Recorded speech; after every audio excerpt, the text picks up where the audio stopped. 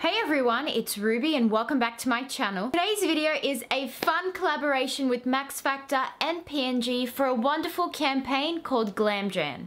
So get this guys, MAXFACTOR has just signed the Marilyn Monroe as their global brand ambassador. Marilyn Monroe, right? So GLAMJAN is a great campaign which encourages women all around the globe to share their glamorous looks on social media this January, as in right now January. There is no doubt that Marilyn Monroe's transformation is Hollywood's most famous transformations. From beautiful Norma Jean to this stunning screen siren bombshell Marilyn Monroe, it just goes to show how powerful makeup is. Makeup isn't vain. Makeup is art. Makeup allows us to enhance the things that we love about ourselves and, you know what, alter and conceal the things that we feel a little bit insecure about, and that's fine, that's normal. I don't think there's anything wrong with that. Now that the year is still young and still fresh, a lot of people like to experiment with their look during this time. They like to try new hairstyles and lipsticks and makeup trends and all that. When you go back to school or work at the beginning of the year, it can sometimes be difficult and you can sometimes forget to take care of yourself. You know, putting in that extra effort in the morning to glam yourself up just for you, not for anybody else, for you, can really help make you feel good about yourself. It could really improve how your day goes. I know for me, when it was exam period at uni, what I liked to do was go and sit my exams with a full face of makeup on because that made me feel good. So in today's tutorial, I'm going to show you guys how you can transform yourself into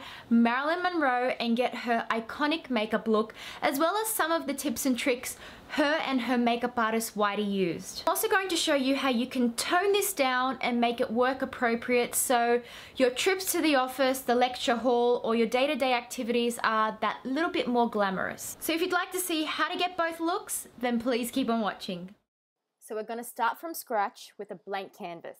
Marilyn liked to take care of her skin by applying a generous layer of Vaseline before applying her makeup. This made her skin glow on set. Now, I wouldn't recommend you do that now, but I do recommend that you do apply your favorite moisturizer before applying your makeup. This is going to plump and hydrate your skin. Let that settle before applying your makeup. Since we're taking this look from day to night, it's really important that you apply a primer underneath your makeup.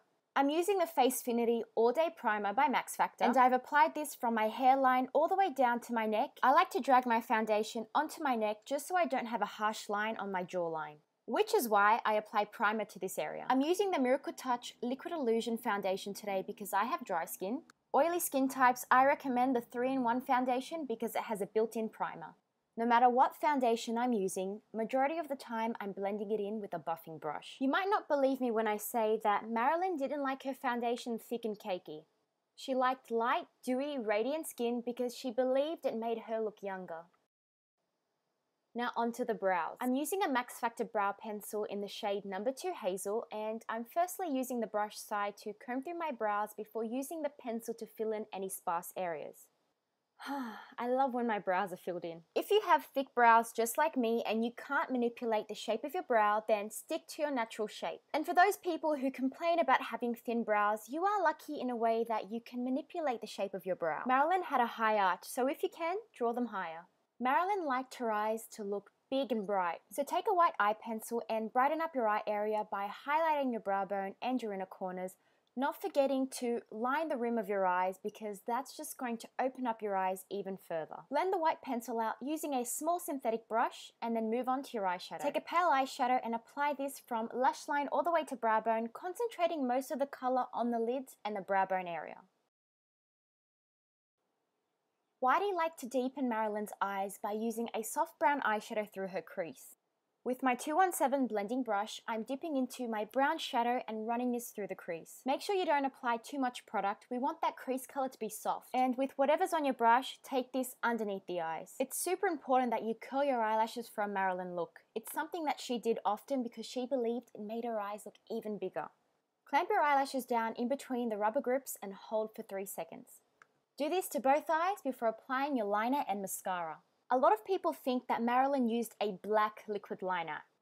Wrong. Her liner was actually brown and it was a pencil. However, I don't have any pencils, which is why I'm using a brown gel liner. Because she was peroxide blonde, her makeup artist used a brown pencil because he believed it was softer. This was the secret to Marilyn's bedroom eyes. Her liner was always winged, extended up and out. Now, it was also said that she only wore accent lashes because she believed it made her eyes look more exotic. And to add to that glamorous, sexy look, her makeup artist, Whitey, drew a fake shadow on her lower lash line, giving the illusion that her eyelashes were so long and fluttery that they were casting a shadow. Now, how clever is that? So, to draw my fake shadow, I'm using a grey pencil from MAXFACTOR, and you want it to be grey or cool tone because that's what colour a shadow is. Make sure you soften it and blur it out so the line isn't too harsh and obvious, but still you want to emphasize that shadow by placing a white eyeliner in between those two wings we created. Follow up with coats and coats of mascara, and make sure you concentrate the bulk of the mascara on your outer lashes. This is going to add more bulk and length to our outer lashes, giving our eyes that exotic shape Marilyn was after. Apply a very small amount to your lower lashes because we do want this look to be day appropriate. And also, applying too much mascara on your lower lashes rounds out the eye, so don't apply too much. This makeup look is also really pretty with glasses, so if you do wear glasses when you're in the office, then this look is perfect for you. Marilyn's desired face shape was a heart shape, and she did everything to create that illusion, even by lifting her brows and contouring. So what I'm going to be doing is contouring by using a bronzer to slim down the bottom half of my face, and also using my blush to further sculpt my face. With whatever blusher is left on my brush, I'm applying this all over my face because this is something that Marilyn used to do because she believed it made her look younger. To create Marilyn's iconic red lip in a wearable form, I'm using the MAXFACTOR Color Elixir in the shade Ruby Tuesday, and I'm only going to be applying my lipstick to the center of my lips. And this is the finished look. Psych, I'm totally kidding. Because the lip texture is so beautiful and creamy, I'm going to be using my finger to spread it out and press it into my lips to create a beautiful stain. And this stain won't dry your lips. It's actually proven that this lip elixir helps to condition and moisturize the lips, improving the condition of your lips as soon as you put it on. To turn this day look into a bombshell makeup look, take a white shimmery shadow to highlight the eyes. You want to highlight the center of your lids and also the inner corners of your eyes. This is going to open up our eyes even further, reflecting light in such a beautiful way. Marilyn liked her lips only one way, full and pouty. So what I'm doing is applying some highlighter, that same eyeshadow that we use on our eyes on our Cupid's bow, and that's going to draw our lips forward. Time to drop on our accent lashes. I'm using these Ardell lashes and I'm going to be applying them just to my outer corner to give my eyes more of that exotic look. Place them as close to your lash line as possible and use that same brown liner to conceal the glue. So pay attention guys, because I'm going to show you how to get Marilyn's luscious lips. Marilyn believed that applying layers and layers of lipstick, lip liner, lip gloss and shadow helped make her lips look bigger. So start by using a lip liner to map out Marilyn's classic shape, and if you need to, slightly extend and draw outside your natural lip line. Now don't hold back and don't be shy. You want this liner to be as thick as possible. This was key to achieving Marilyn's full pout.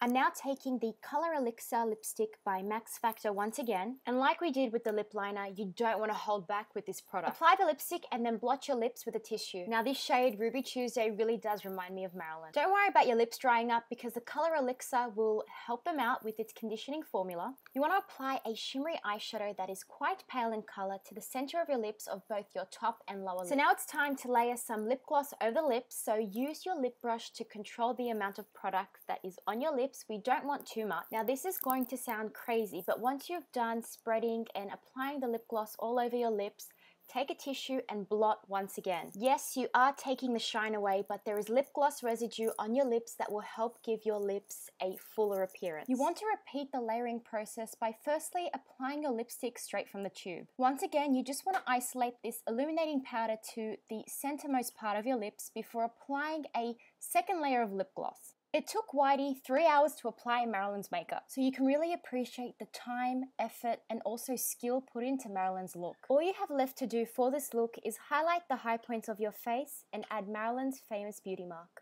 I have to say, I really enjoyed this transformation. The lipstick and mascara were like clothes. I saw that they have improved my look, as much as if I had put on a gown. This is my transformation, my before and after. Now this time, I want to see your transformation. When sharing your images, use the hashtag GLAMJAN, and don't forget to tag me and MAXFACTOR in it. Thank you so much for watching, guys. I really do hope you enjoyed the variations that I gave you, the two options for day to night. I had so much fun making this video, so much so that I'm actually going to be wearing this look out now. And don't forget, guys, I have Facebook, Instagram, and Twitter, so if you'd like to come and see what I do on a daily basis, then you are more than welcome to. It's just at RubyGolani, just my name. I look forward to seeing you guys there. I love you guys. Bye.